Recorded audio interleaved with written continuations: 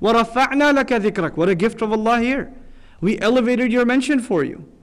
And this rafa' it's understood in two ways. There's, in Arabic you can, and like in any other language, you can look at something literally and figuratively, right?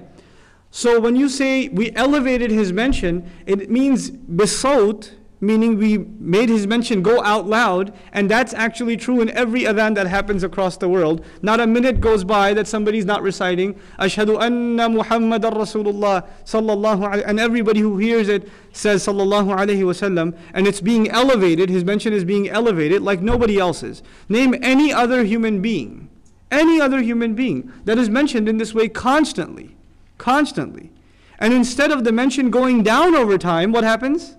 It goes up over time. It doesn't go down over time, it increases. Subhanallah. And Allah says, وَرَفَعْنَا لَكَ ذِكْرَكَ. وَرَفَعْنَا لَكَ ذِكْرَكَ. So this is, and your mention, right? And Allah Azza wa Jal gave us so many incentives in the Quran to remember and send praises upon the Prophet sallallahu alaihi wasallam, that the believer is constantly looking for opportunities to do so. Allah Himself says, إِنَّ اللَّهَ وَمَلَائِكَتَهُ يُصَلُّونَ عَلَى النَّبِي. Allah Himself and His angels. In Arabic, you don't typically mention the noun first. You mention the verb first.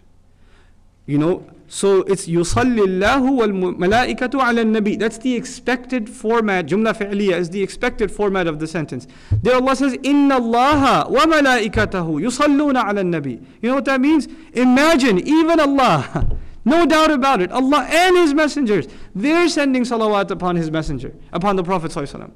Then, Ya ayyuhal ladhina amanu, now realize, sallu alayhi wa sallimu taslima. Right? Allah didn't just say, begin, Ya ayyuhal ladhina amanu.